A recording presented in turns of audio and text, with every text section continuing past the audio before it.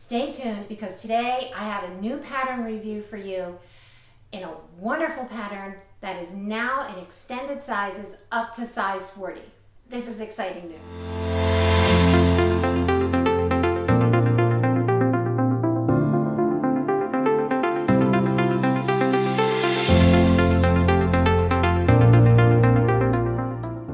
Welcome to Sojourns. Let's journey into sewing.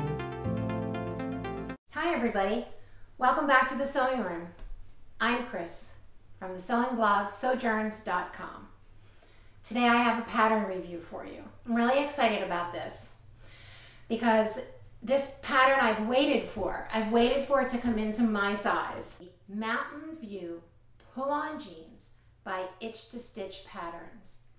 Very popular pattern for her, and I'll tell you why, and you're going to see why, because it's really exceptional. She has now ventured in to extended sizes. This is the first pattern, and I know she'll be drafting more in extended sizes, so yay for the plus size curvy community. We're really excited about this. I love the patterns from Itch to Stitch, and right here I have the Nottingham top.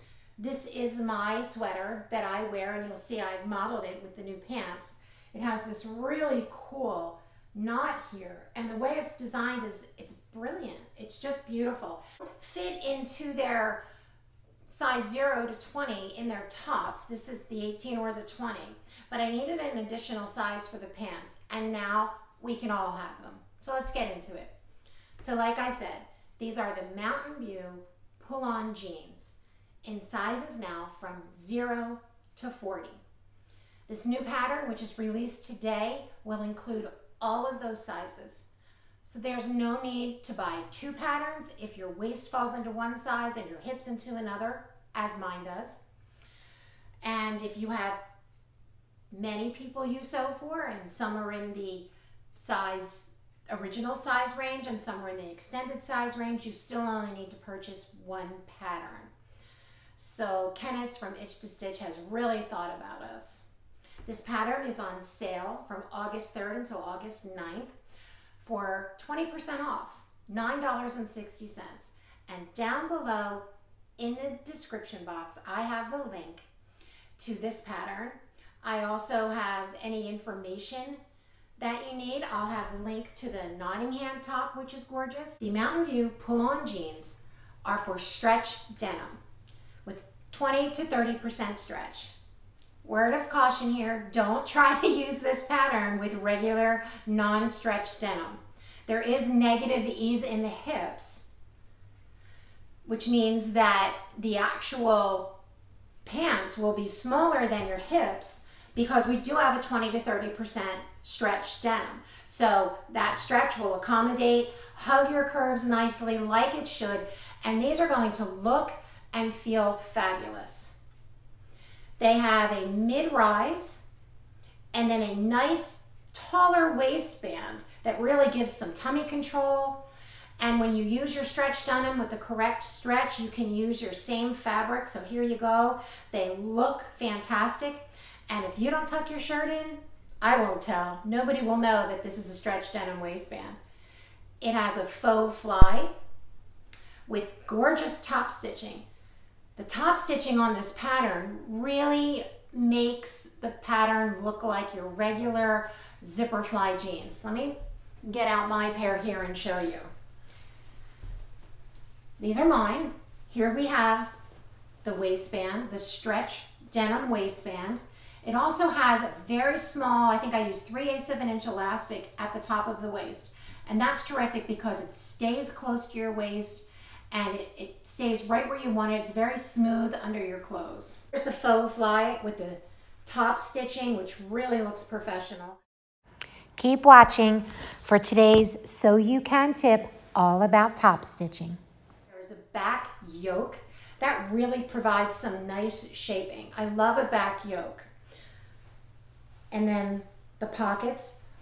Also, this pattern has a two-piece leg.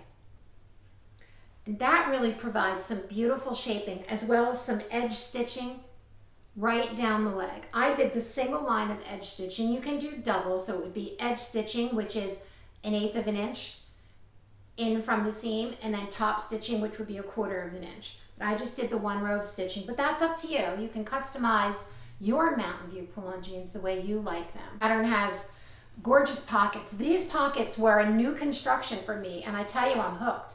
I don't want to do them any other way. The pockets are constructed from a lighter weight cotton woven fabric. Here's mine here, I'll show you.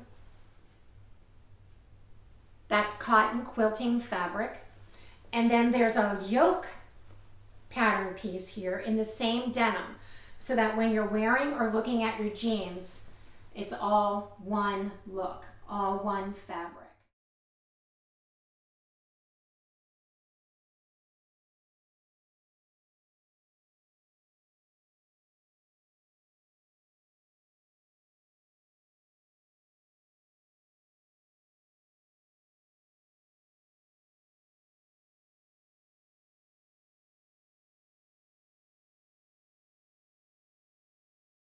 So let me take you through my personal fit adjustments for this pattern. This gray denim was my test version. I tested these and it was fantastic to test these. I have never had such an enjoyable experience testing a pattern before, and I do a lot of pattern tests because it is the most professional pattern drafting I've had the privilege of testing. We only had one version, which is phenomenal. Sometimes you go through 2 or 3 or 4 versions during testing, but they were so well drafted. The rise, the front rise and the back rise are given to you in the size chart. So all you have to do is measure your rise against the pattern before you even begin. And then you'll know if you need to make a length adjustment there. On my muslin, when I measured the rise against the pattern, I knew that I needed to increase this back rise by a 1/2 inch because it was a 1/2 inch shorter than my personal rise. And here is how I made that adjustment. I took the pattern and I slashed it through the crotch curve about 1/3 of the way up, and I spread the pattern a 1/2 inch. Put some paper behind it, taped it back together, and then I used my curve hip ruler to smooth out the crotch curve. When you do this adjustment, mark your seam allowance all around the side seam. When you draw your line and slash through it, you're going to slash through that line up to but not through the side seam so that you can create a hinge. And you'll see that in the picture. You can create a hinge so that you're not changing that side seam length at all, so it will match up to your other pattern pieces. And I've got that increased rise. So that's what I did for these. That is the only adjustment I made on these, and this is a great fit for a muslin. You'll see here. So what I saw when I did this muslin was that I needed to also lengthen the crotch point. And how you'll know if you need to lengthen the crotch point is the fabric may be pulling in towards the inner thighs, trying to make a little more room for the inner thighs. And also there's a distinct definition in the buttocks, and what you really wanted to do is skim past there. When you make a change to the crotch point, it's a very small change. You want to do that in small increments. So in order to do that, I did the slash and spread method again. So about 2 inches in from the crotch point, I slashed down the pattern about 2 or 3 inches till I hit the seam allowance. I spread that. Believe my adjustment was 3/8 of an inch. So do this in small increments if you want to do it. And you'll see on my finished pair that that adjustment was perfect. And it really gave my inner thigh the room it needed, and the back really comes beautifully down the way it's supposed to. The only other adjustment I made was for length. So at the shorten lengthen line, I took off a 1/2 inch. And since these jeans are a straight leg jean from the knees down, I knew that I could take any additional length off the bottom without changing the proportion. There's also a little instruction in the tutorial. If you prefer a skinny leg jean, you can just widen, take a longer bigger seam allowance from the knee down to get a skinny look or a thinner leg if, you know, whatever you prefer. Make sure you choose your size by the size chart. Don't go by your ready to wear size, go by the size chart. To measure your waist, tie a string around your waist because that will find the thinnest part of your waist, and that's your natural waist, and use that to choose your waistband size. And then your hips. Your hips are measured around the fullest part of your tummy and your hips here, which is just above where you bend. A lot of people will measure their hip around their navel, and that's actually a high hip measurement, so use the measurement here. Now I fall into two separate sizes. So I chose the size 22 waistband because that's where the new pattern that we tested started. I could actually use the 20. And now that we're gonna get all the sizes, I can go to the 20. All I did was adjust that top elastic a little bit to give it the fit I wanted, and it fits beautifully. And then I chose a 24 for my hips. So I took my waistband and I just took the 24 at the bottom because it's a contoured waistband, which means that it'll be wider at the bottom to fit the circumference of the pants without the waistband, and then it will come up to the smallest part of your waist. And all I did was blend that size 24 hip so it will match the jeans up to the 22. It's just a little bit of a curve. I again used my curve ruler to do that. Simple adjustment. It fit perfectly.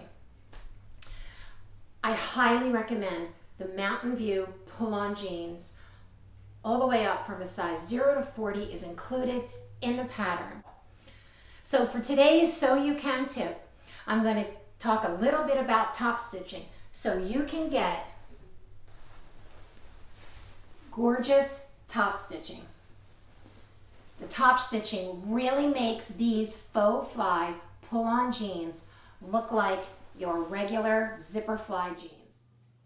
In today's Sew You Can tip, we're going to talk all about top stitching, what you need to be really successful. For top stitching, some of the sewing tools that will really help you be successful are first a walking foot.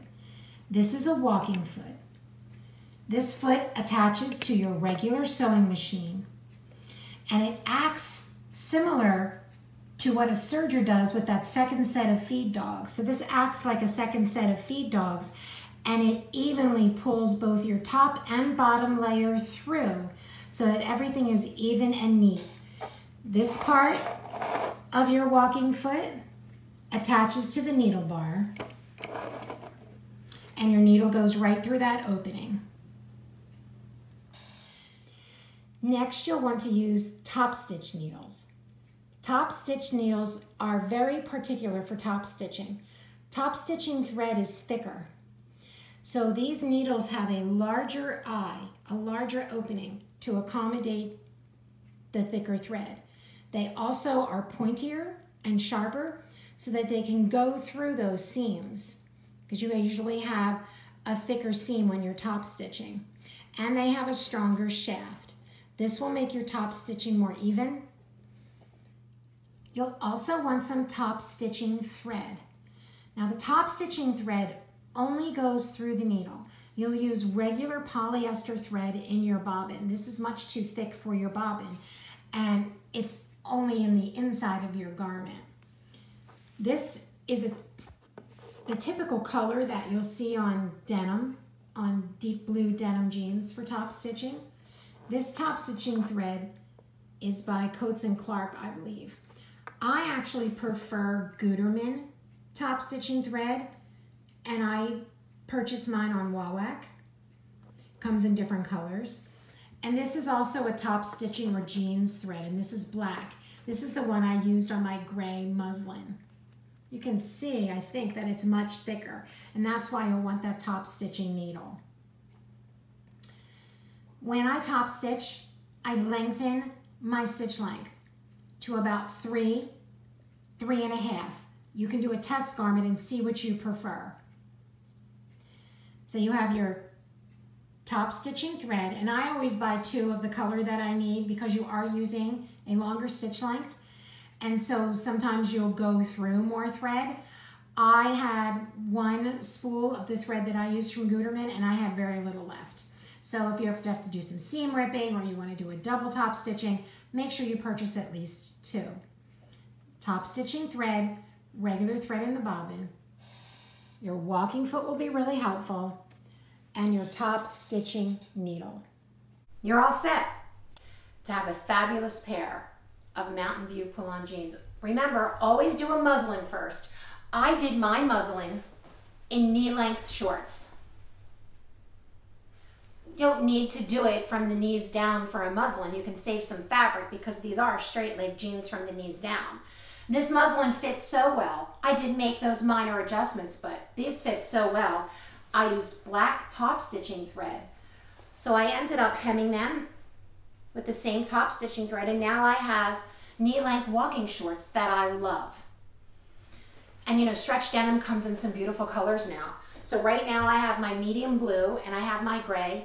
My next pair, I'll have black ones for the fall coming up. I'm excited about that. I've even seen some gorgeous plum or purple stretch denim. You can get printed denim now. You can have as many pairs as you like. They're comfortable. You can sit and feel comfortable. Have a gorgeous shirt on underneath. The Nottingham top goes gorgeous with these. And you can make your own jeans. I know you can. Thank you for subscribing to my channel. Thank you for tuning in. The link to the Mountain View pull-on jeans is right below me in the description box. I also have one other thing I want to tell you that's special. I've been doing a series on my top 5 favorite PDF patterns. I'm going to link those in the description box for you because I am giving away one of each of those top 5 patterns, and there's still a week left for the contest, and I don't want you to miss it. So check out the description box, go to those, each part 1 through 5. You can only win one pattern, but you may comment on each of the 5. That'll increase your chances. And that pattern goes, that contest goes until August 6th, I believe. And then after that, I will choose a winner. Thanks for joining me in the sewing room today. I hope you love your Mountain View pull-on jeans by Itch to Stitch. I know I do, and I'm excited. I've been waiting for this pattern to be released in my size. So go and enjoy it. I can't wait to see all of your Mountain View pull-on jeans, and please tag me on social media at Sojourns. In the description box, you can see how we can connect. I would love to see yours. I'll see you next time on Sojourns.